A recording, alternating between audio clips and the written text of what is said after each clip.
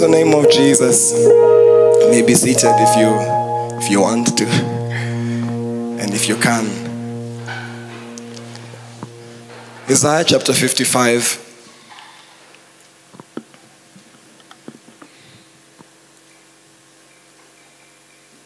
And also Matthew chapter 5. So I might start with Matthew chapter 5, verse 6. It says, "Blessed are those who hunger and thirst for righteousness, for they will be filled." Blessed are those who hunger and those who thirst for righteousness, for they will be filled. Amen. And then Isaiah 55 says, verse 1, "Come, all you who are thirsty, come to the waters, and you who have no money, come, buy and eat. Come, buy wine and milk without money and without cost." Verse 2, "Why spend money on what is not bread, and your labor on what does not satisfy? Listen to me, and eat what is good, and your soul will delight in the richest of fare. Give ear and come to me. Hear me, and your soul may live. I will make an everlasting covenant with you, my faithful love promised to David. See, I have made him a witness to the people, a leader and a commander of the peoples. Surely you will not summon nations you know not, and nations that do not know you will hasten to you. Because the Lord your God, the Holy One of Israel, has endowed you with splendor." Amen. "Seek the Lord while he may be found. Call on him while he is near." So I'm just going to share something short with us this morning. Last Sunday, we talked about the sonship. We talked about how in between the Father and the Son is a flow. Praise the name of Jesus. And we reached the baptism of Jesus. Yeah, if you remember, yes? We reached where the heavens opened and the Father spoke and said, "This is my Son whom I love, and I'm well pleased with him." And if you follow the story, the next thing that happens is the Bible says, "And Jesus was led into the wilderness by the Spirit of God." Amen? The heavens have opened. The veil has been removed. The Father has spoken. The Son has heard. Even all the other people around have heard. And then immediately after, Jesus is sent to the wilderness. Not by the devil. Praise the name of Jesus. He is sent to the wilderness led by the Spirit of God. Amen? And then in the wilderness, something happens. In the desert now, Satan meets him there. In the wilderness, the tempter comes.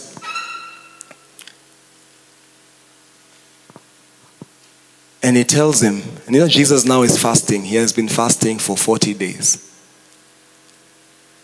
I'm not sure why this is bothering me in my spirit this morning. But could we all just come closer so that we're not sitting so far behind? May I request that of you? If you're sitting far behind, please come closer. It will be lovely. Just come close. Asanteni sana. Even those who are behind, kina Manu, karibieni, songeni mbele.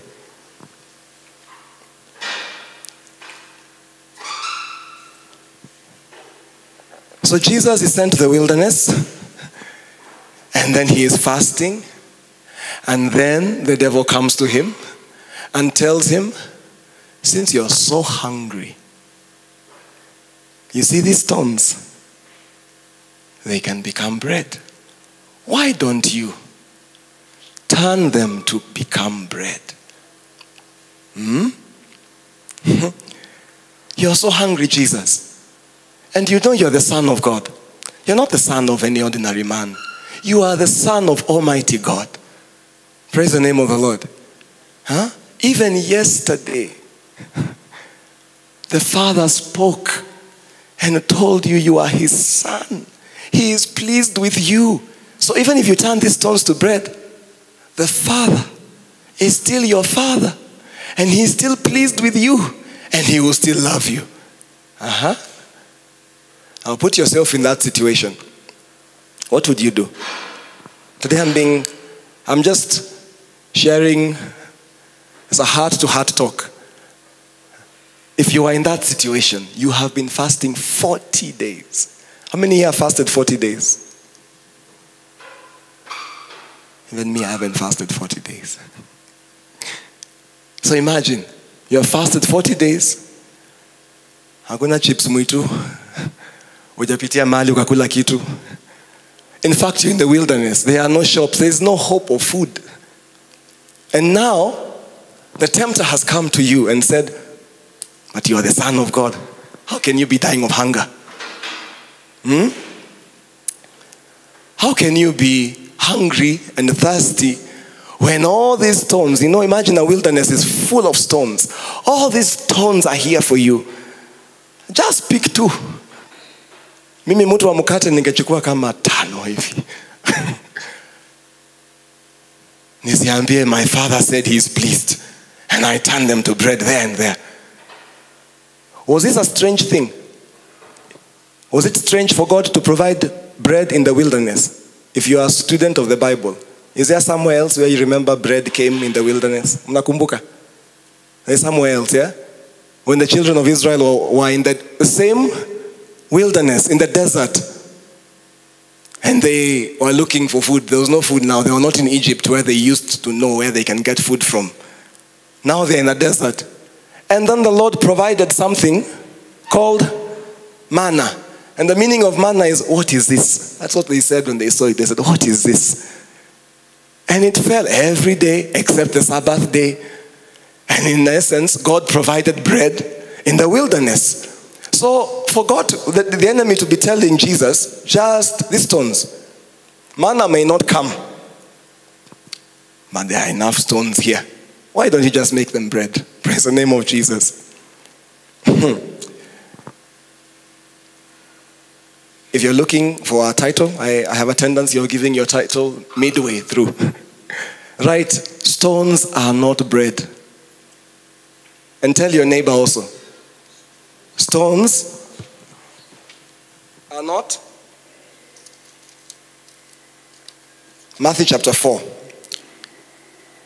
The tempter, verse 3, the tempter came to him and said, if you are the Son of God, tell these stones to become bread. And Jesus answered, it is written, man does not live on bread alone, but on every word that comes from the mouth of God. Praise the name of Jesus. Man does not live by bread alone, but by the word that comes from the mouth of God. And this one, Jesus is not answering his own words.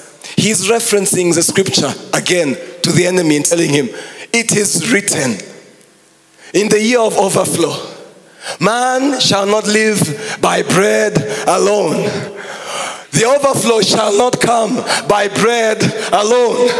Praise the name of Jesus. Let me say it again. In the year of overflow, it shall not come by bread alone. I want us to lift our eyes today, to stop looking here at the stones. Stop hoping and expecting that they can become something for us to eat. The overflow shall not come by bread alone. Praise the name of Jesus. The overflow shall not come by bread alone, but by the word of God that comes from the mouth of God. Praise the name of Jesus. You see, the problem was sonship. The problem was understanding sonship. The problem was the veil I talked about last Sunday. When there is a veil between father and sons, stones look like bread. Praise the name of Jesus. I find it very interesting how Lena's led us this morning in prayer. She has read Matthew chapter 7, which says, ask and it shall be given, seek you shall find, knock, the door shall be opened. For everyone who asks receives, and knocks is opened for, and seeks finds. And then Jesus continued to say, how many of you, being good fathers, or being earthly fathers, when your children ask you for bread, how many give them stones? I find it interesting how always there's a comparison between bread and stones. Even Jesus is asking them, even you, when your children ask you for bread, do you give them stones? When they ask you for fish, do you give them serpents? When they ask you for provision, do you give them something else which is not what they asked for? Why? Because of sonship. You understand, there's no veil between the Father and the Son. So when the Son is asking for bread, the Father says, yeah. What have we read in Isaiah 55? Come and eat. Come and buy without money. Sonship eats without money. Praise the name of Jesus. When the veil is removed, last 2 weeks ago, Bishop mentioned a verse to me and I found it completely interesting because I had never thought of it in that way. The scripture says, bring to the storehouse. Bring to the house of God, so that there can be food in the house of God. So you bring from your house. You bring to the house of God. Today I feel the Lord wants to heal something. There's a wound of this ministry and there's a wound of your life somewhere. Praise the name of Jesus. There's a wound somewhere. A festering wound. Kuna kidonda. Bring to the house of God, that there might be food where? In the house of God. That scripture has not asked you whether you have food in your house. It has not checked with you first. Do you have enough in your house before you bring something to the house of God? Elijah walked in such a kind of anointing. He met the widow and said, give me to eat.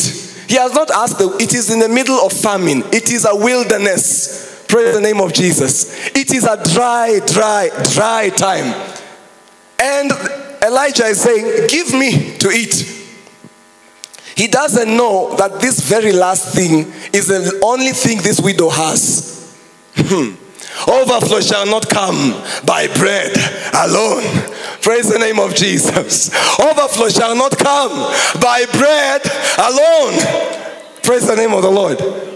So when the Lord is saying, bring to the house of God, there is no one who has come to check. No angel has been sent to your house to do the stock for you. Akuhesabie na mhesabu pamoja. Niko na 2 natoa 1. Niko na 5 natoa 3. Hapana. But the instruction stands. Bring to the house of God. Bring to the storehouse. That there might be food. Where? In the house of God.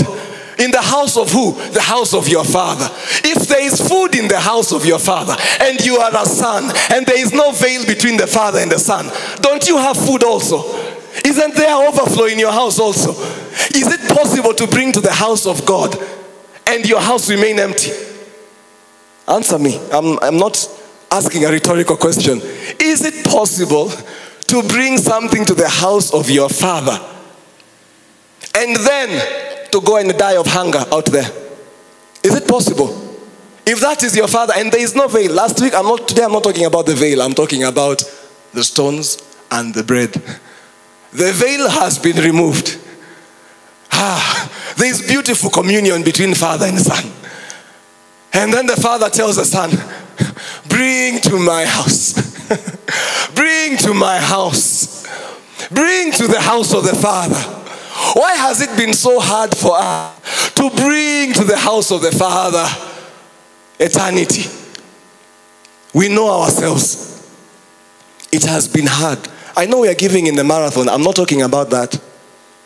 I'm talking about the one you bring to the house of your Father secretly, quietly. You don't announce it because it's between you and your Father. Praise the name of Jesus. Now, if there is food in the storehouse of your Father, there is also food in the storehouse of the Son. The Son cannot be hungry when there is food in the storehouse of the Father. Praise the name of Jesus. Overflow shall not come by bread alone. So, now let us imagine the situation. If the veil had not been removed, and Father and Son are not communing well together, there is no communion between the fathers and the sons. There is no understanding. There is no revelation between fatherhood and sons. When the sons go into the wilderness, not led by the devil, led by the Spirit of God. Because you know what? The wilderness is a place of measuring sonship. Sonship is measured in the wilderness. Praise the name of Jesus. So when the Spirit of God leads Jesus to the wilderness, if he was not seeing the Father, if he was not having a communion with the Father, and now he is hungry and he is thirsty, and the devil has told him these are plenty of stones, pick any, turn them to bread and eat. What would Jesus have done? What would I have done? What would you have done? If there exists a veil between you and the Father, you'd have said, hey, wacha nijisaidie. Let me help myself to some of these stones. Because I might go to the house of my Father and he might not give me anything. I might go there and find nothing for me. So you know what? Let me turn some little stones. Let me make some bread for myself. Anyway, my Father told me he's pleased. He's happy. Whatever I do, he has already allowed me to do. Anyway, so let me turn some stones to bread. Nijisaidie kwa sasa. Na tuendelee kuimba pambio na kushukuru Mungu. Praise the name of Jesus. When there is a veil between fathers and sons, sons resort to stones. Stones begin looking like bread to us. We know the story of Elijah and Elisha. Elijah and Elisha, a father and a son. Because he was one who carried after Elijah. It's a son who carries after the father. And even if you read in scripture, when Elijah was taken, Elisha cries out and says, my father, my father. Amen? So Elijah was fathering Elisha. And the day Elijah was being taken, all the people came to him. What were they telling him? Don't you know that your master is going to be taken from you today? Are you not aware? All the prophets came to him. All the voices came to him to tell him, today, Elisha, you've not been told? Are you not aware? Even your master, has he not told you? Is there such a veil between the two of you that you don't know that today your master is going, your father is going? Now utaachwa hivyo wewe kwa mataa. You're going to be left an orphan. You're going to be left with nothing, Elisha. Elisha, these stones, so you turn them to bread before the master goes. Get something from this ministry of this man before he goes. You have served him so well over the years. The Bible says Elisha who poured water over the hands of Elijah. He served him with one heart. The day Elijah went to call Elisha, Elisha was plowing the oxen. And Elijah came and put his mantle on top of him. And Elisha understood what that meant. And he said, let me bid bye to my father and mother and the brothers and sisters and come and follow you. And then Elijah asked him, but what have I done to you? What have I have not done nothing. But Elisha understood by the Spirit that, I've been fathered. The veil has been removed. The veil has been removed. Now my father has seen me. I've seen him. I've recognized him. I'm going to leave even my other fathers. I'm going to leave every inheritance and go after this man. Then follow him and serve him and be a son under him. Praise the name of Jesus. Now, after faithfully, dutifully serving Elijah all those years, the prophets come to him and tell him, Sasa kimeumana. This was Elisha's wilderness. And if you read the story, they walked with Elijah from Gilgal to Jericho, to where, to the Jordan. Wakitembea to every opportunity is there for Elijah to sit Elisha down and tell him something.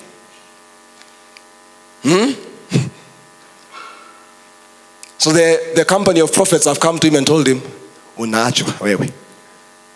Jichunge. Utaachwa hivyo bila baba, bila kitu. You know, Elisha left his inheritance. If Elijah did not give Elisha anything and just left, what would have happened to Elisha? He left his home, he left his people, he left his inheritance, he left everything, he left his career. He has no career. He has no bank account. He left everything because the father came and put a mantle on him and said, "Twende." Praise the name of Jesus. And then now, Elijah is going. Even the prophets, they know Elijah today. Today he is going. But Elijah has not told Elisha. Now anatembea tu na wao. And then Elisha, finally, at some point, wakitembea akamuuliza, "You know, I have one request." "What is your request?" "Give me." You see, Leonard read for us, "Ask, it shall be given.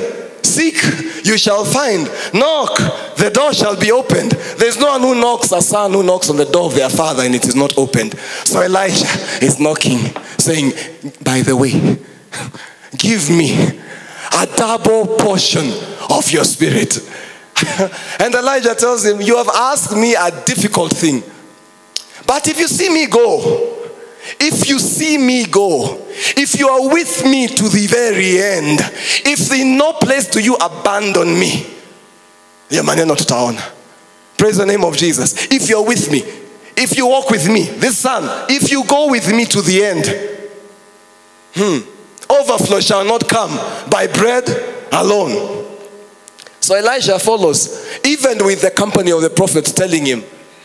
What were they telling him? Help yourself. Turn some stones. Take some assets of the ministry of Elijah. If Elijah was a preacher today, he would perhaps own land. He was a big prophet, you know. He would own assets. He would own many, many things. Elijah would be a wealthy man, like Abraham. But he was a rough and rugged prophet. If he was a preacher today, he would have a TV channel. He would have branches of his ministry somewhere. He would have things. So the prophets are telling him, before this man goes, take some stones. Even if he has not given you something, if he has not given you bread, take some stones at the very least. Turn them to bread. Asikuache hivyo. Praise the name of Jesus. But I hear Elisha answering them like Jesus. It is written. It is written. Man shall not live by bread alone. Man shall not live by bread alone. Iyo imeandikwa, muniambile munasema lakini it is written. Man shall not live by bread alone. I will not live by the words that the company of prophets is saying. I will live by the word that comes from the mouth of God. Praise the name of Jesus. And now I summarize that story. We know the story.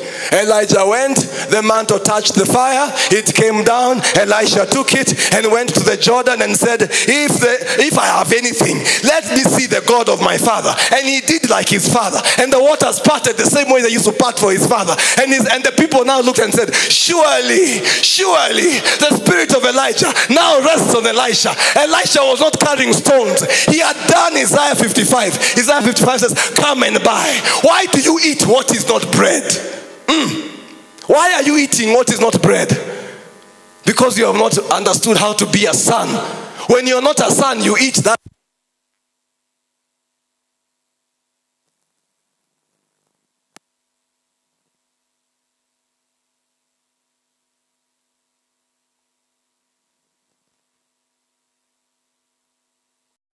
You have forgotten your place as a son. Praise the name of Jesus. When you forget your place as a son, leave alone the stones which you at least had some anointing to turn to bread. Now, even the food of the pigs, the food of the swine, he is looking at it and saying, these pigs are eating too well. I think I can share something with them. Praise the name of Jesus. Why do you eat what is not bread? Elisha, after receiving the double measure, the double portion from Elijah, I tell you, that thing sustained Elisha till his death. He had bread for all the days of his life. Praise the name of Jesus. Elisha never went back to plowing. He never went back like Peter did one time to fishing. He never went back to look for a source of bread, because overflow shall not come by bread alone. Praise the name of Jesus. Amen. Elisha ate it. He ate it. He ate it. He ate it so much, this bread that comes from the mouth of God. until one time there was a servant that came. A king actually, a ruler, called Naaman. He had heard of Elisha. He was a man with leprosy. And now, he got to hear from his servant girl that there is a prophet somewhere in Israel who can solve your problem, who can deal with your leprosy. You just need to go see him, he will help you out. And so Naaman prepares himself. He comes with gifts, all kinds of gifts. Praise the name of Jesus. Gifts of clothes, of gold, talents of silver. He has come with gifts because he's expecting, if there is any man who can solve my leprosy, if there is anyone who can cure me of my leprosy, I don't know, I don't have enough to give them, to thank them for helping me, because this leprosy is a shame as a ruler, it's a shame to me. So Naaman prepares himself, goes all the way to meet Elisha. Elisha, man shall not live by bread alone. Elisha is eating overflow inside his bedroom. Praise the name of Jesus. Elisha is abundant inside his room. Elisha doesn't even come outside to see Naaman, who has come, a king, a ruler. He has come to see the man of God. But the overflow, overflow can make you look arrogant when you are not. You are not. You are not arrogant. You are just simply eating the bread. Praise the name of Jesus. You are simply eating that which satisfies. The Bible says, it says, come and eat and delight yourself in the richest of fares. So Elisha is delighting himself in the richest of fares. He is busy delighting himself in the Lord. And the king comes and knocks. He says, now I've come to see you, because I've heard that you can solve my leprosy. And then Elisha, who is delighting his soul in the richest of the good things of God, praise the name of Jesus, he doesn't come out to see it. No. He sends Gehazi, he says, go tell him to go to the Jordan, dip himself there 7 times, and his skin will be fine. He will be healed. He just needs to go there, do what I've told him to do, and go home. We know the story. Naaman protests because Jordan, what kind of river is Jordan? What kind of place is Jordan? What kind of place is Jordan? Are there not better rivers in Syria? Are there not better pools that he can dip himself in? Why must he go to the Jordan, where there is a multitude of the Israelites, Why must he mingle himself with those people? He wanted a private and confidential setting to go and dip himself in one of the pools of Siloam, one of the pools of Syria. He wanted one that had dignity and honor. Praise the name of Jesus. And so he is offended because where he has been sent looks like it has no dignity and no honor. But where is Jordan? Where is Jordan? Is Jordan not the same place the faith was started? And Jesus was baptized, and the heavens were opened, and the dove came down, and the Holy Spirit descended, and the Father spoke. Is that not the same Jordan? Is Jordan not the same place where Elijah was taken? Where Elisha received the mantle? Where he got his double measure? In other words, Elisha is telling him, go where I fix my bread. Go there. Where there was my double measure, find yours there. Dip yourself one. Come on, say, Pastor, tell me.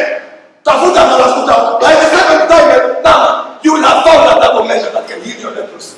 Praise the name of Jesus. Elisha was sending him to the place of bread. Praise the name of Jesus. And Naaman is offended because often, many times, the place of bread does not look dignified. The place of the bread, where sons receive bread, does not look like it is of any dignity. We can overlook it. We can be offended like Naaman. Okay. Finally, Naaman is convinced.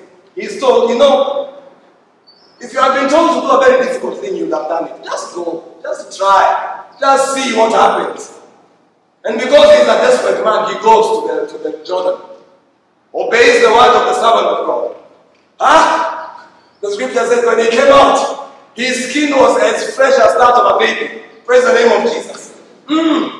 He has found bread that has satisfied him, that has made his skin to be renewed like that of a youth. Praise the name of Jesus. Overflow has made him to be renewed like a child again. Man shall not live by bread alone.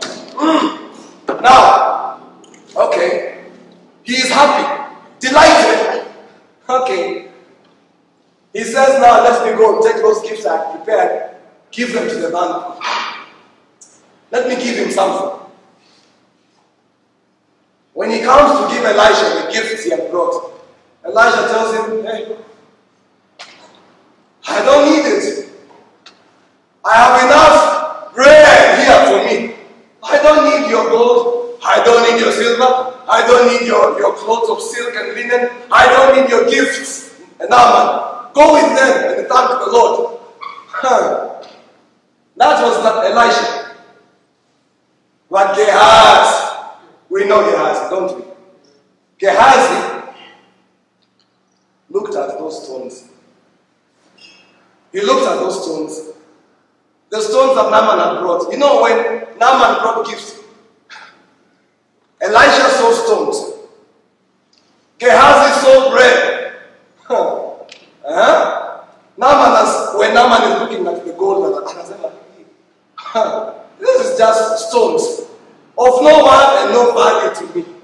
But Gehazi, with the greed of his heart, has looked and has seen this is bread. If I'm not careful, this Elisha, Kwani I learn economics, he doesn't understand finance system. How can he reject the gift that Naaman has brought to us? He doesn't know we need this money to continue the ministry. He doesn't know we have pending bills. Elisha. Gehazi was handling everything. It's funny, those who handle the money never have a revelation of the money itself. Judas was one of them, always handling the money, but he never knew bread and the stones. Praise the name of Jesus. Now Gehazi has seen bread. Not Elisha has seen stones. Elisha has sent Naaman away, told him, carry your stones with you and go. Because I shall not live by those stones. I live by the word of God. I live by the word that comes from the mouth of God. From the overflow. That's where I live from. Praise the name of Jesus. So Gehazi sits, he calls himself to a meeting, and he decides this thing Elisha has done is wrong. It's very wrong. Okay, even if he doesn't want the gifts, he cannot give me. He cannot receive and give me. What is wrong with giving me something? Don't I deserve it? So Gehazi follows. I'm just paraphrasing the story, we know it. Gehazi follows after who? After Naaman. And he tells him, hey, the king, please stop. Slow your chariots. The man of God has changed his mind. He has realized we need some of those things. Not everything, some of them. And the Naaman is willing to give him everything because he had come with them to give them anyway. And says, at least now I can go back in peace knowing that my gifts have been received. So Naaman gives him the gift, and Gehazi goes back quietly. And what has he done? He has turned stones to bread. Gehazi has done what? He has turned stones. Are we here? Gehazi has done what? Has turned stones to bread. Thank you. Then he comes and hides from Elisha. So when you turn stones to bread, you come and hide. You are not able to face your father again. You are not able to face him with confidence and boldness. Because you know somewhere, somehow, you have done something. You have turned some stones. To you they were bread. And you have come back with them to eat them.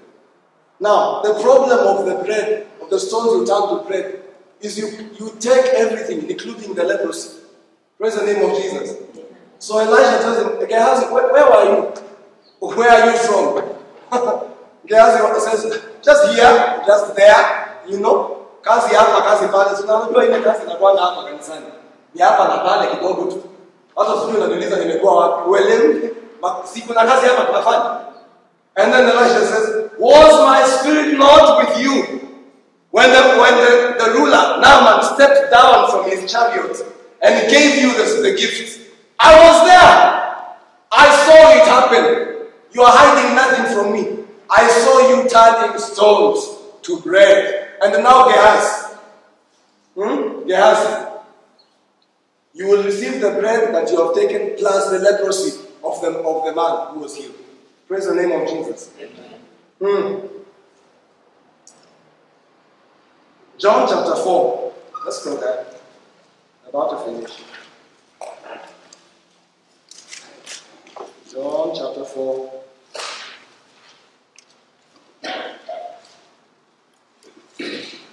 This story is about the Samaritan woman. Jesus is talking with a Samaritan woman. And I'm just picking a few verses to teach us something.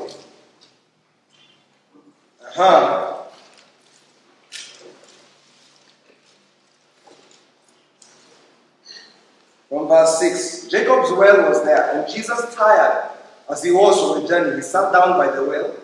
It was about the 6th hour.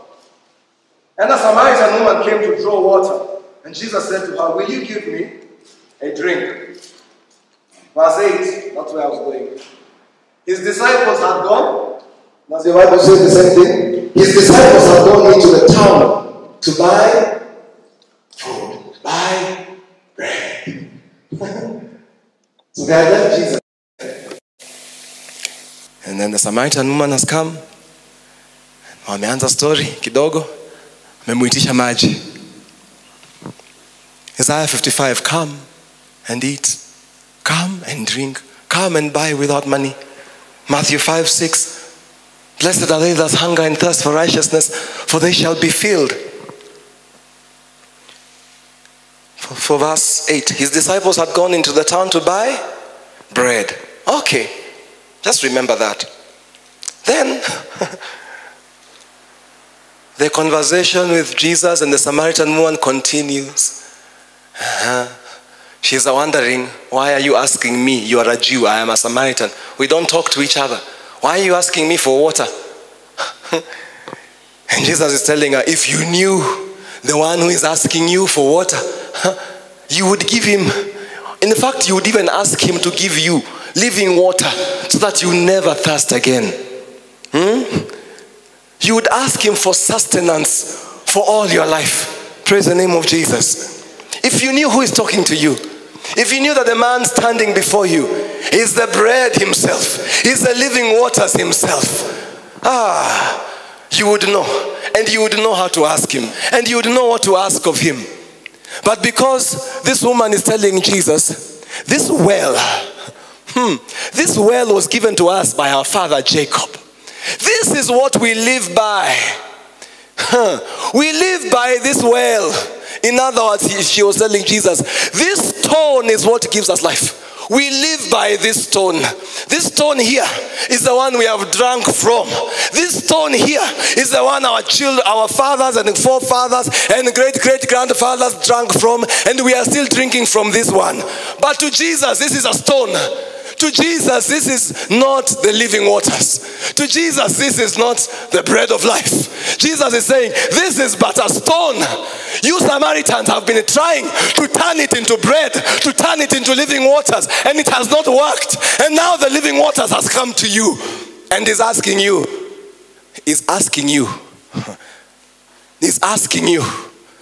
can I put something across to us? The one who is the bread of life has come to you to ask you for bread. The one who is the living waters has come to me to ask me for water. Isn't that strange? Why is he asking for bread? Why is Elijah asking for bread? Elijah could have gone anywhere, at any place, at any time, and met any widow and told them, make me something to eat. But he chose this woman who, to her, she had one stone left. They eat it and die. You see, that's the problem with stones. Stones, even if they become bread, you will eat them once and die. Praise the name of Jesus. Even if by some anointing, by some grace of God, the stone turns to bread. You will eat it and carry leprosy like Gehazi. Praise the name of Jesus. Even if there is no guarantee of these things that are stones. Stones are not bread. Praise the name of Jesus. We have failed as a church. Now I'm not talking about eternity, but the body of Christ has failed in this place. We have gone for stones. We have chased the stones. We have looked for the stones. We have gathered the stones because we were in the middle of a famine. We were in the middle of a wilderness. So why should we die when all the stones are here? Just pick any 2, 5 stones, get them here. We're going to prophesy to them. Listen, the only things that were prophesied to and came to life are bones. Those were the bones that Ezekiel saw. And he was asked, Son of man, what do you see? He said, I see bones, not stones. Bones can come to life. But stones, if they become bread, I will assure you, you will eat it, and after you eat it, it will go back to becoming the stone it was. Praise the name of Jesus. So the body of Christ has gone looking for stones. We've come from the Jordan. We have stepped down from the place of obedience and sonship like Gehazi. We have gone after Naaman. We have gone after Naaman. We have gone after them. And I told them, those stones, please, we need them. In fact, we have a conference. In fact, we have a few things to do. In fact, there's a few projects. In fact, we want to build a burning bush center in Konabaridi. In fact, there are things we need to do. Please, don't go with your stones. Give us something. Haven't you been ministered to? Haven't you been touched? Hasn't the grace of God come upon your life? Give us something. We are turning. The body of Christ, and especially the Pentecostal church, we have begun turning. Let me say it like this. Many ministries, if I was to give them a name, I can call them Stone Turning to Bread Ministries International. Because you have to add international there. Stone to Turning to Bread Ministries International. That's what the body of Christ is doing. Because the body of Christ has failed to recognize its place as a son. We are being measured. Our sonship is being measured in the wilderness. And what do we end up doing? Turning stones to bread. There are things God never told you to do. You are doing them. What are you doing? Let me say it nicely. There are things God never told you to do, but you are doing them. There are things your father never told you to do, but you're doing them. What do we call that? You're turning stones to bread. I wish you luck. I pray for you. The disciples have gone to buy bread. Jesus is left talking to the Samaritan about water. Because all these things are the same. It's about sustenance. It's about provision. It's about abundance. It's about overflow. Then Jesus chooses to introduce somebody here. In this conversation, he introduces someone. You know, the veil was parted. The heavens opened. Now the things, Jesus is saying, the things I do are not my own things. I'm not operating by myself. The things I'm doing, they are the things I see my Father do. So in every conversation, the Son must talk about the Father. So now they reach a verse. Which verse is this? Verse 22. I'll read and come back. Actually, verse 21. Actually, verse 19. Sir, the woman said, this is after Jesus has told her that, go call your husband. She has said, I have no husband. And Jesus told him, in fact, you're correct because you have had 5 and the one you're with is not yours anyway. So she realizes, I'm talking with someone who is not an ordinary man. And she says, I recognize you're a prophet. And she says, our fathers. Stop there. Verse what? Verse 19.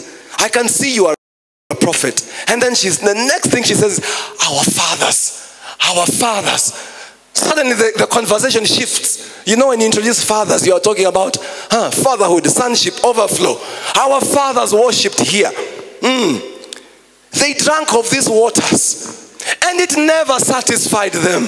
Our fathers, this has been a stone to them that has never satisfied our fathers' thirst. Even today, we are still thirsty.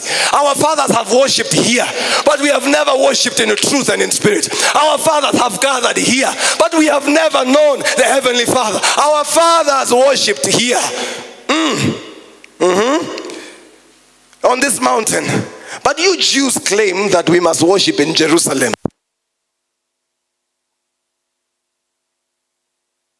Is that mountain? And the stone of the Jews is Jerusalem. That one is their stone. That is the one they are turning, constantly turning it to bread. When Jesus looks at the temple and he says, this one, I will bring it down. Not one stone shall be left on top of another. Hey, they wanted to arrest him and kill him. Because how dare you talk like that about this magnificent stone? Praise the name of Jesus. This magnificent stone that Solomon built for years and years.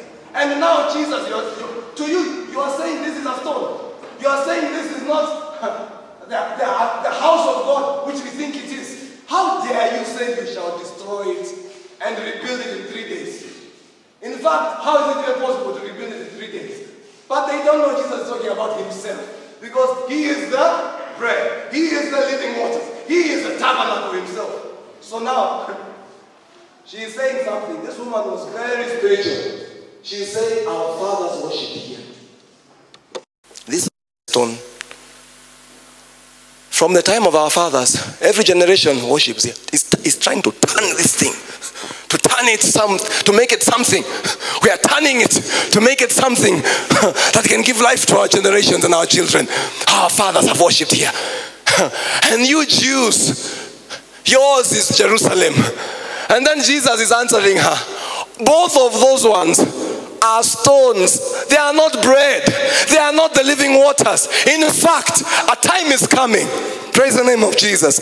And the time has come when the Father shall seek for those who worship in truth and in spirit. Praise the name of Jesus. Okay. Verse 27, the same chapter. Just then his disciples returned and were surprised to find him talking with a woman. But no one asked, what do you want? Or why are you talking with her? You know, the disciples were Jews, so they knew this is Samaritan. We don't talk to Samaritans, so they came and kept quiet. Then leaving her water jar, the woman went back. Even her, she didn't talk to them.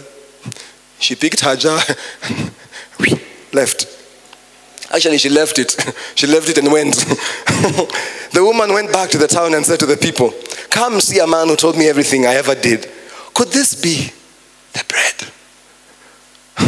Could this be the living waters we've been looking for? Come. Isaiah 55, come. Come and buy without money. Come and eat. Sonship comes and eats without. Could this be? You know, that question is a question of desperation. It's a question of longing. Our fathers have been trying to turn this stone to bread for so many years. But could this be the bread of life that has come to us? Praise the name of Jesus. Our fathers have been trying so much to turn these waters to be living waters. But is it possible that the man I have met, who has told me everything about my life, could he be the living waters? Praise the name of Jesus. She's asking a question that has been in the heart of many generations. Could this be 2024? We're talking about the year of overflow. Could this be the bread we have waited for? Could this be the overflow and the living waters we have waited for? But we must stop doing one thing. We must stop turning the stones we have and the stones around us to become bread. Because if we are turning the stones, we are going to miss the bread who is standing before us, saying, if you knew who I am, if you knew who is talking to you, you would ask him for the living waters. Praise the name of Jesus. Could this be? Could this be 2024? Could this be the year of our overflow? Could this be that the bread has come to us? We will miss it if we are turning this way at the direction of the tempter, turning stones to bread, busy prophesying to them. Let me tell you something. It's about time we left the stones.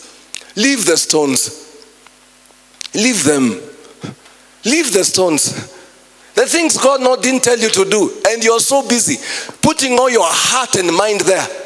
Leave them. Those are stones. You're going to miss the overflow. This woman at the well was going to miss the living waters if she had been busy pulling the water out of the well, turning the stones to bread. Praise the name of Jesus. Some things we are doing like a Samaritan woman. The living water is standing here. Overflow is here. And we are busy turning stones to bread, pulling from a well, working very hard. Yet, overflow shall not come by bread alone. Praise the name of Jesus. I'm about to finish. We are still here with the Samaritan woman. Meanwhile, his disciples urged him. They had gone, verse 8, where had they gone? To bring bread, to bring food. Meanwhile, his disciples urged him, Rabbi, please eat something. And he said to them, I have food to eat that you know nothing about.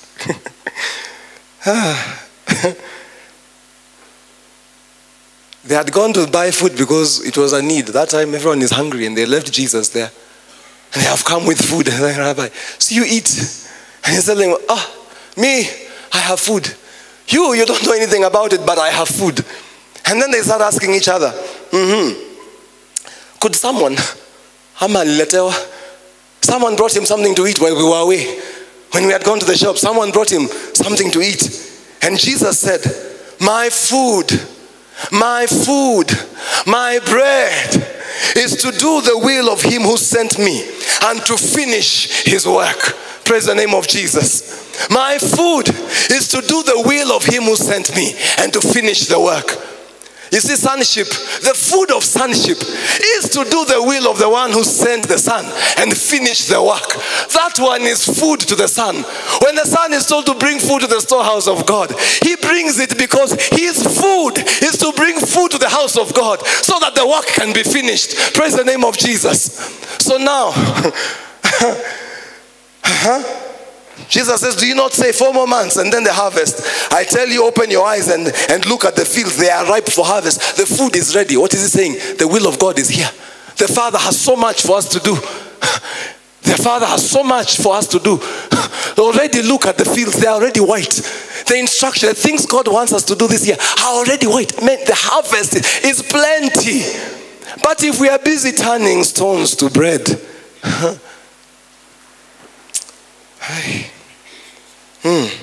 John chapter 6.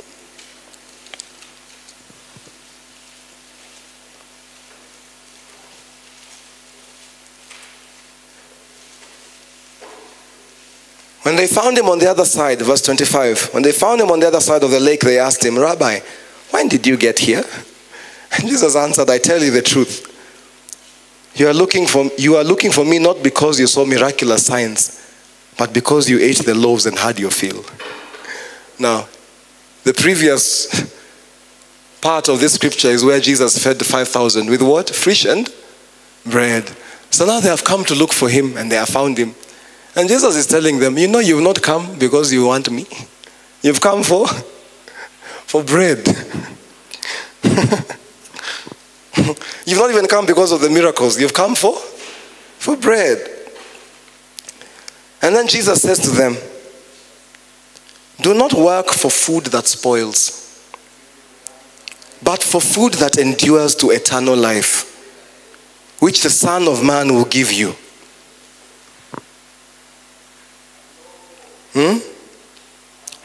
Do not work for food that spoils, but for food that endures to eternal life, which the Son of Man will give you.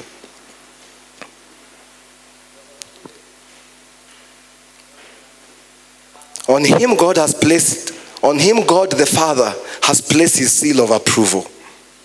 Then they asked him, what must we do to do the work God requires?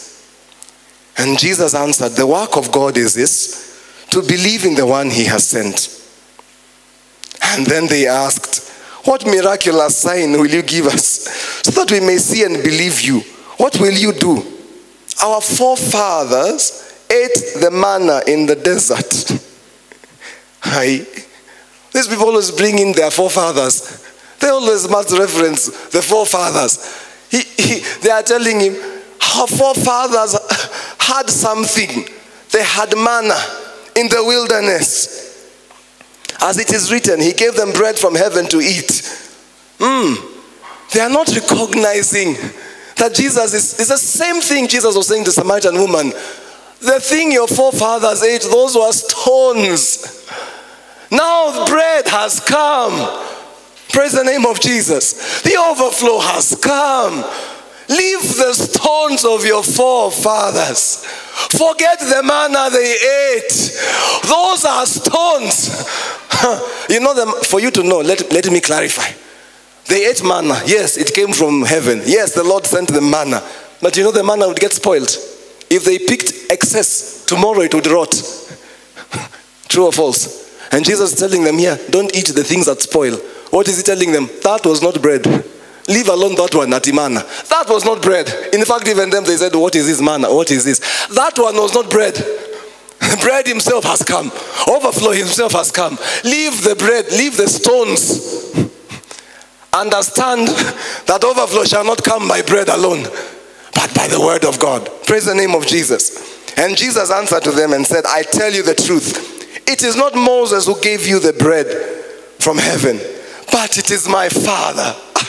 You know, they talk about their forefathers, and Jesus also talks about his Father, because the veil had been removed. When they mention their fathers, Jesus says, but my Father has also provided. Because sonship and overflow is between here, sons and the fathers. So whenever they mention theirs, Jesus says, those are stones. Have you met my Father? Do you know that my Father is seeking those to worship him in truth and spirit? Have you met the bread my Father gives, that when you eat, you don't go hungry again? Isaiah 55 says, eat and be satisfied. Delight yourself in the richest of foods. Praise the name of Jesus.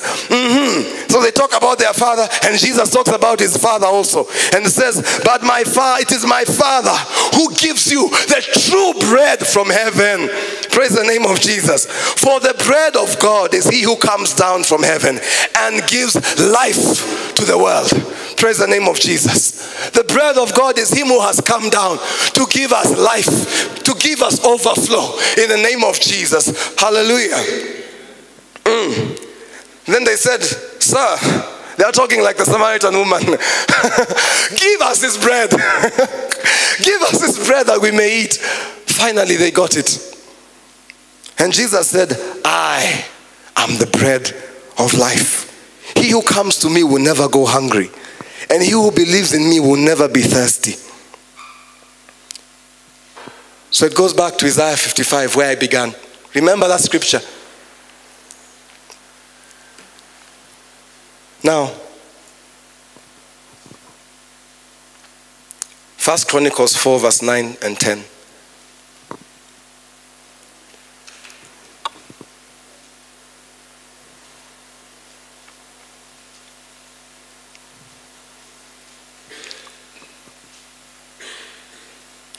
If you find it, please stand up. We are just wrapping up. We'll read this one as we are standing.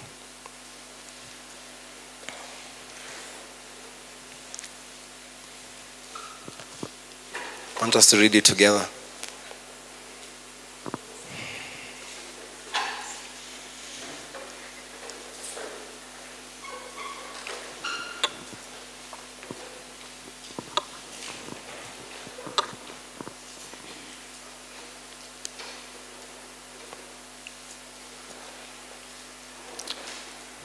And as we are reading it, I sense that the Lord still wants to do something with us this morning. It's not going to wait for later, it's going to be for now.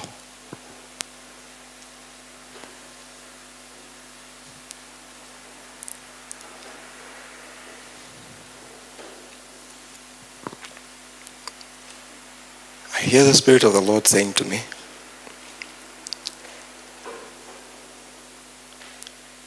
in Haggai, the Lord had an offense with the people because he said, you are busy building your houses And yet the house of God is in ruins. Amen? You are concerned about your houses, and the house of God is not doing well. And the reason you can be concerned about your houses and not the house of God is because of what we talked last week. There is a veil between the fathers and the sons. They have not recognized that the house of God, the house of their father, if it is well, their houses will be well. Praise the name of Jesus. If there is food in the storehouse of your father, as a son, as a daughter, you can rest. You can rest and be at peace, because there cannot be abundance in the house of your father and lack in your own house, because your house and the house of your father is one. If you are a son and the veil has been removed, all things are common between fathers and sons. Is that not true? All things are common. That is why inheritance, who owns inheritance? Let me ask you. Who owns inheritance? Who owns it? You're still wrong. It's not the son. It's also not the father. Where does it sit? Inheritance, who has it at first? Who has the inheritance first? Okay. I have a son. Who is holding the inheritance? The father. But who will have it in the end? The son. So whose was it?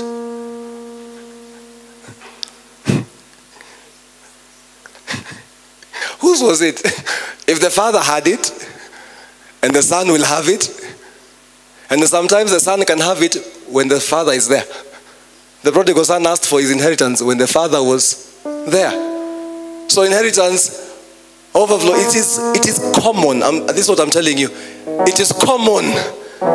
It is a common thing between fathers and sons. They share inheritance. One side the father holds it. Kikiumana. I mean, we have lawyers here and other people, we understand law. You can transfer to the son.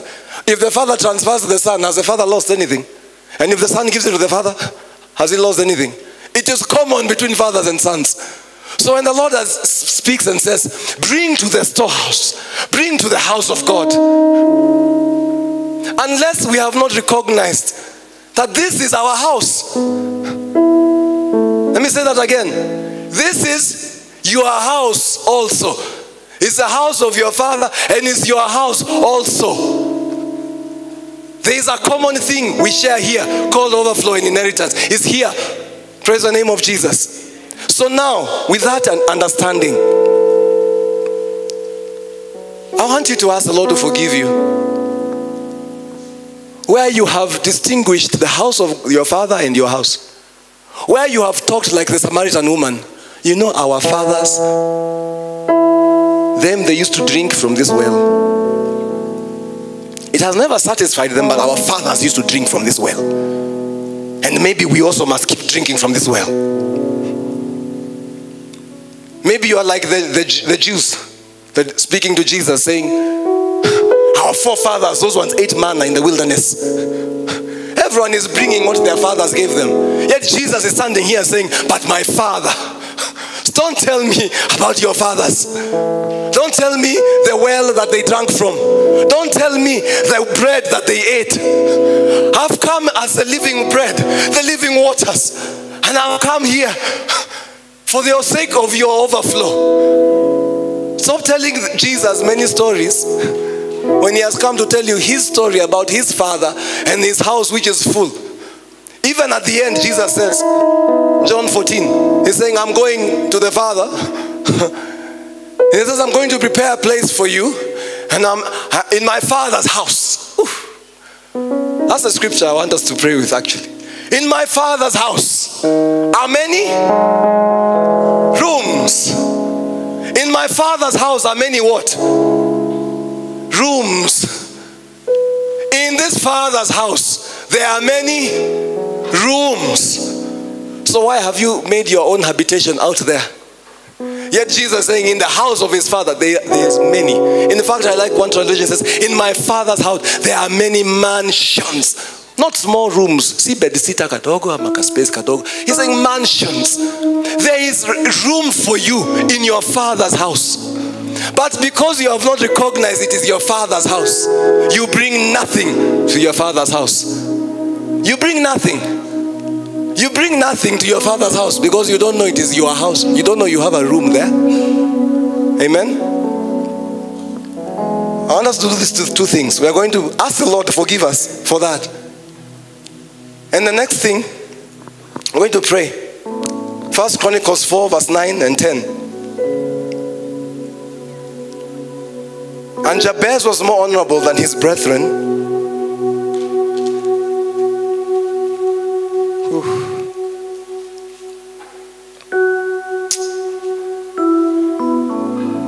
Jabez was more honorable than his brethren. What is that saying?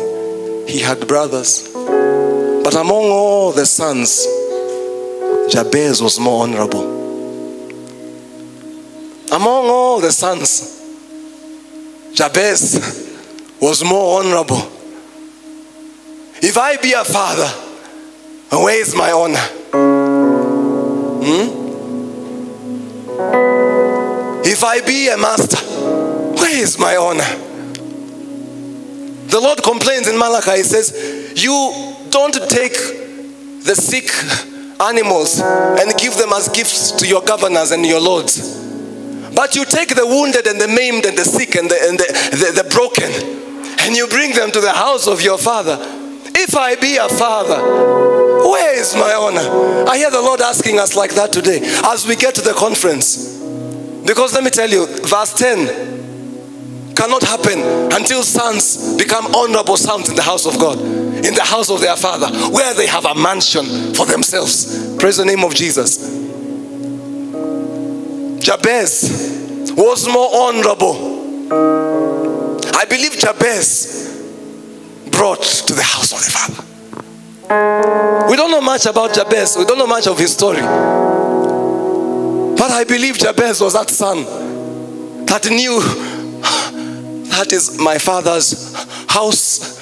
I have a room there. Not just a room, I have a mansion. And not one mansion, I have two mansions, maybe three, maybe five. I have abundance of room in my father's house. So what does Jabez pray? And Jabez called on the God of Israel, saying, oh, that thou would bless me indeed, and enlarge my coast, and that thy hand might be with me, and that thou would keep me from evil, that it may not grieve me. And God granted him that very thing that he asked for. Jabez was not busy. The verse there, I've skipped it. Let me go back there. It says, Jabez more honorable than his brethren, and his mother called him Jabez because she bore him in sorrow. She bore Jabez in pain. She bore Jabez in afflictions of life. She bore Jabez in the wilderness. Jabez was born in the dry place. Jabez grew up surrounded by stones. He could have easily decided to take one of the stones and turn it to bread.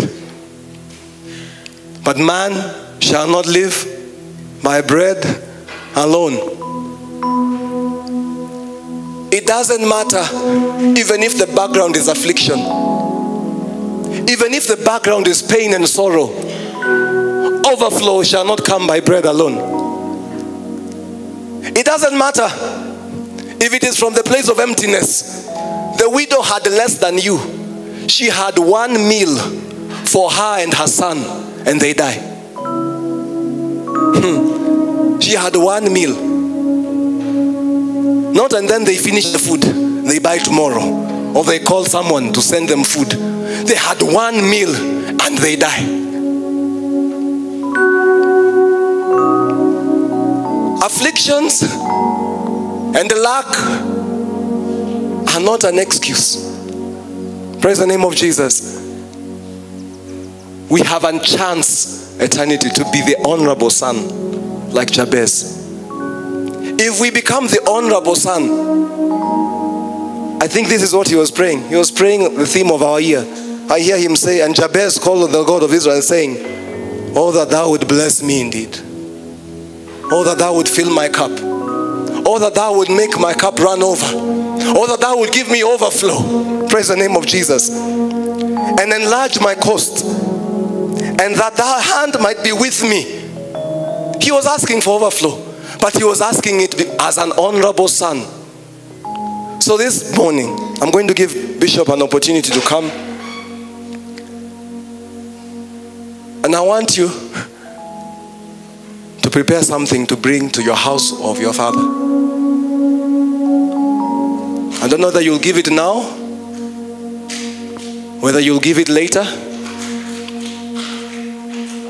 I don't know whether you'll give it in a kind, small, big, I don't know. You're the one who knows. But if you can recognize this is my house also. I have room here. Jabez is saying enlarge me, for me. Where? In the house of the Father. Jabez is saying if that other son has not taken his room, see you give me there also. So you enlarge for me my tents. Praise the name of Jesus. So let us read that scripture together, all of us. Verse 10, 4 verse 10. And Jabez called on the God of Israel, saying, oh, that thou would bless me indeed, and enlarge my coast, and that thy hand might be with me, and that thou would keep me from evil, and it may not grieve me. And God granted him that which he requested. Give me oil in my heart, keep me burning. Give me oil in my heart, I pray. Give me oil in my heart, keep me burning. Keep me burning till the end of days. Give me faith in my heart, keep me praising.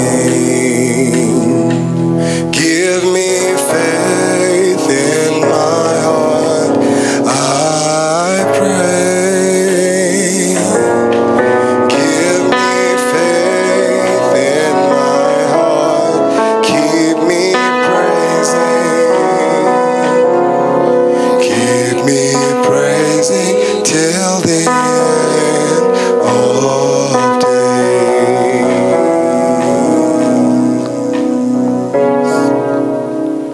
In this mode of prayer, we have very many people in this world, and many of the problem is that many sons and daughters are vagabonds. Vagabonds are children without fathers and without home. Ni watoto wa mtaa. They are street children. Street children are children who don't belong to a home, who don't have an inheritance. And this morning, as you sit here, it's very important to identify, where do you belong? Where do you belong? Is this the house of your father? Is this the house of your father? Have you made a decision that this is where you will get your blessing from? The Bible says in the book of Malachi, bring tithe in my house, that there may be food in my house, and then there will be food in your house. Where do you belong? Many of young people think they are very clever. Clever. Clever is where You want just to be nowhere. If you choose to be nowhere, then you have no inheritance. But if this is your house, the house of your father, you can claim inheritance like the prodigal son was able to claim his inheritance in his house. You can say, Lord, I have served in this house. I have offered in this house.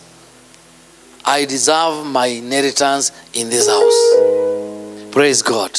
And that is why it is very important as a young person to identify where you belong. And if you don't think that you belong here, it's very important to go and look for your father and for your house, and you belong there. Because you will waste a lot of time. Praise God. Inheritance is not given to strangers. Inheritance is given to sons. Praise God. Are we together here? And as we pray this prayer, I want you to make a covenant with the house of God. Say, this is the house of God. This is a place I will be married. This is a place I will be blessed from. The servant of God in this house is my spiritual authority. These are my spiritual parents. Hallelujah. It is important for you. But if you choose, you can still choose to be a street child. And today we have very many children in the church who have never belonged. Who have never belonged. Hallelujah. Amen. Many years, I know some of you have tried to run away. But when you came back to your house, hallelujah, you got your inheritance. Hallelujah.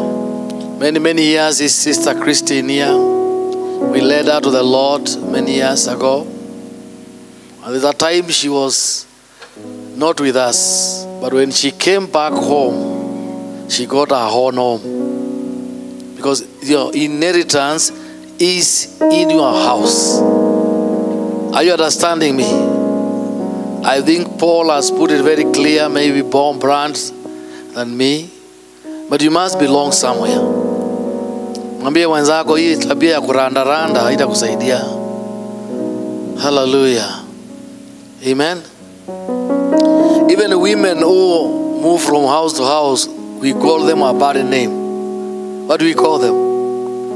The women who keep moving from that man to another man to another man. We call them what? Are they having a good name? So are you also one of them? Do you think you are one of them who keep moving from house to house and you don't belong anywhere? Hallelujah. Are you a vagabond? Vagabond are children without what? Huh? Or are they bastard children without fathers? Isn't it? Do you have a father, spiritual father? Do you have a home? Do you have a spiritual home? Do you belong anywhere? These are the bigger questions that you need to ask yourself. That's why many people can be offended and they run away from the church because they never even belong there in the first place. Hallelujah. I have decided to follow Jesus. I have decided to follow Jesus. I have decided To follow Jesus, no turning back, no turning back. As we sing that song, I'm going to give you an opportunity to come and make a commitment to belong. Hallelujah. I'm going to give you an opportunity to walk before before God. I'm not going to pray for you. But you are going to make a choice that I belong in this house. Let me tell you, when you belong to our home, it doesn't matter how your mother and your father are. Is it? Does it matter? Does it matter whether your father is a drunkard? Does it change that you don't belong to that home? Hallelujah. Even when your father marries 2 wives, he still don't belong to that home. Is it true? So I hear very many people saying, oh, my pastor is behaving like this. The pastor's wife did not do me this, so I'm going away. You did not even belong in the first place. Because if you belonged, it doesn't matter what happens. Hallelujah. Is it true? Are your parents perfect? But have you changed home because your parents are not perfect? Have you changed home because your brother looked with you with bad eyes? Do you change home? Hallelujah. So I want to allow you, sometime it's good to make a commitment to the Lord and say, Lord, this will be my house, the house of my blessing, the house of the Lord. This is a place I'll get my car from here. I'll get my husband from here.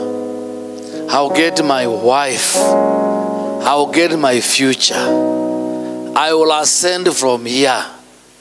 I have made a choice to belong. Nobody can be forced to belong, but you can make a decision. So as we make that prayer before the Lord, come before the Lord, make a commitment. Hallelujah. Amen. Am I giving you a good opportunity? As we sing that song, just walk before the Lord. Say, Lord, I choose this place. I choose this is the house that I belong. This is the family I belong. I belong. I know many people who are Roman Catholic, and they are there. That is their home, isn't it? They chose. I know others who are PCA. They have chosen to belong there. I have decided to follow Jesus. I have decided. Just make a step to follow Jesus. I'm waiting for you here. Just come. Decided to follow Jesus. No turning back. No turning back. I'm just waiting for you. Just take a step. It is a very serious day today. Don't wait for anybody else. Just come yourself and make a choice for God. To belong to our homes. To belong to our family of God. And it is a choice. Hallelujah. God bless those who are coming. But you can come. You can come. You have never made a covenant. You have never made a decision. Even maybe you have been here, you think you belong, but you have never made a covenant before God. Just walk forward in Jesus' name. It's a very serious moment of time. Don't assume you belong. Come and belong. Don't assume. Don't assume. Don't assume you belong. Make a prayer before God. I see many people still behind there. You belong to this church? Are you a stranger? Do you belong to this church? Are you a stranger? Is this place your home? Is this the place you want to belong? I'm still waiting. I still many people still standing behind there. It is a very serious moment of time. You can come. You can still come. You can still come. You can still come. This is your home. This is your spiritual home. Yes. Yes, you have a physical home, but you choose this to be a spiritual home. You can come. You can come and belong. You can come.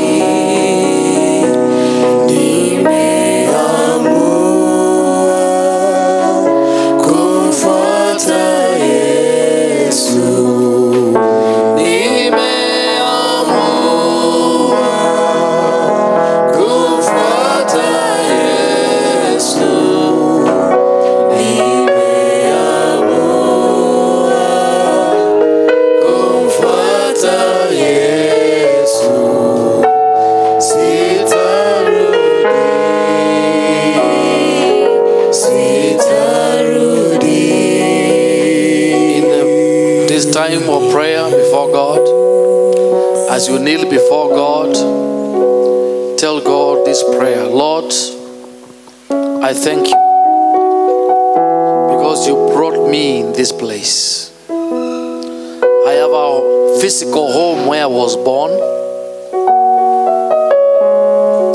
and today I make a choice to belong to this ministry of eternity. And this house of worship, I dedicate myself that this house shall be my home, my spiritual home. It is in this place that I will draw my blessing. It is in this house that I will serve you, that I will receive correction, that I will receive teaching.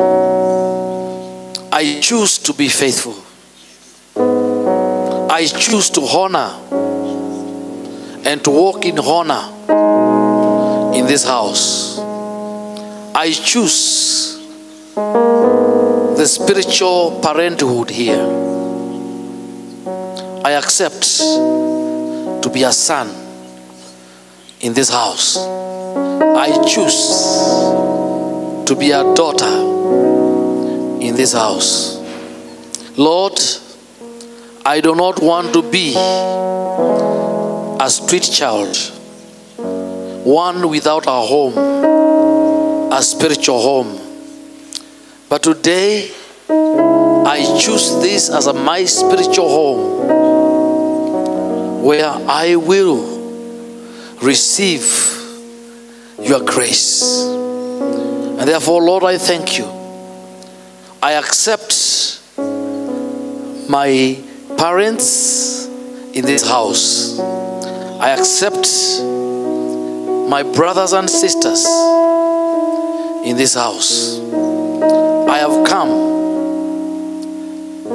I am not just here on a journey, but I am here to stay and to receive my inheritance from this house. It is in this house where I will receive the training and the equipping. I will be equipped. In this house, I will draw my blessing, spiritual blessing. I am not a stranger anymore here, but I'm a child of this house. I belong. I accept to belong. And I thank you.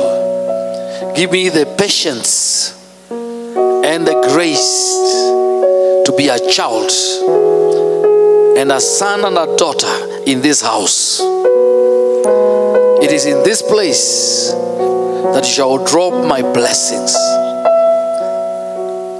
My future blessings shall come from this place. This is my place, my destiny. And I thank you for leading me in this place. This is my home, my spiritual home. In Jesus' name, amen. God bless you. You can stand. Hallelujah. God bless you. Let us appreciate them. It is important to belong. It is important to belong. Hallelujah. Thank you, Jesus. It is very important to belong. When you belong,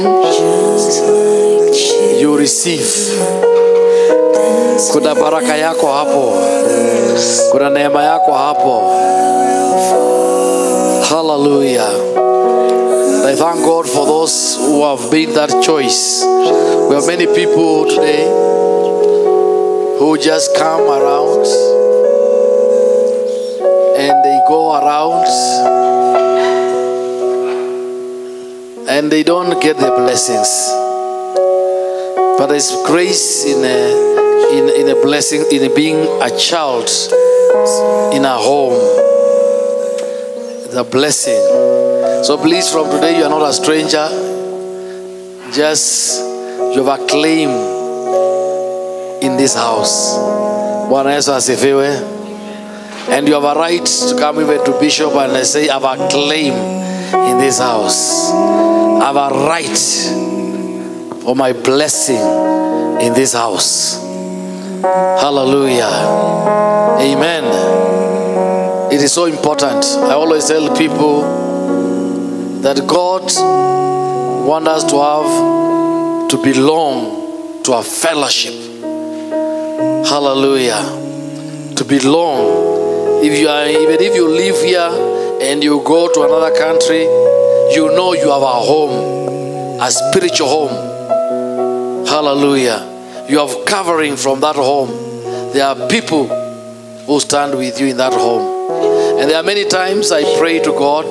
There are many times I intercede for those who have made a choice to be part of this. And I always tell God, may they have an inheritance because they have chosen to belong. Hallelujah. Praise the name of Jesus. We are so blessed. We are going to go straight to our celebration service. Hallelujah.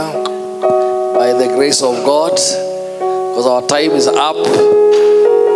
Is it up? Yes. So we'll be going straight to our celebration service. Today we have got preachers from Ethiopia. They are the ones preaching. Amen. We tuko na wahubiri kutoka Ethiopia. They are going to preach, they are going to pray, they are going to minister. Today we are going to eat injala message. Amen. Hallelujah. Praise the name of Jesus. How many people love Ethiopian people? How many people love Ethiopians? Amen. The Ethiopians are in the house. And this week after they preach, on Tuesday they will be going to Taita. The pastor there is waiting for you. I talked to him, to her, Reverend Marcelina. She's waiting for you there. In Jesus' name. And then we are trusting the Lord to begin. We to begin an Ethiopian church in Isili. Hallelujah. By the grace of God. Before work goes, we are going to start something in Isili. Hallelujah. Because we have very many Ethiopians and they need also to receive the gospel of Jesus Christ. Hallelujah. So I want to welcome the children. We are all blessed. We are going to go to the main celebration service together by the grace of God. Yes, Paul has been away for some time, so I think he's unloading most of the things he has been having there in Australia. So, and very soon he'll be doing a wedding and then fly back. So we allowed him to continue releasing what is in his heart in the name of Jesus. Amen. And it is a blessing. As he spoke this morning about stones and the bread, I think very many people are eating stones. Hallelujah. They are turning stones. Hallelujah. Si ni kweli? Hallelujah. Many of the people are turning stones into bread. And I saw many people like that. Those who are looking at the things of this world and thinking those things of this world can become anything. Bwana Yesu asifiwe. Amen. There are many people looking for things, and they will have those things and they will have no joy. You'll have those things. Yes, you'll have the stones. Hallelujah. But inside the stones, and I was seeing very many people today who have got stones like cathedrals. But inside those stones, there's what? There's death. Hallelujah. And the one who was a life giver is not even inside the stones. Hallelujah. May we seek him, the life giver, the bread giver. May he be, that we may not pursue the rocks and the stones, because they have no life.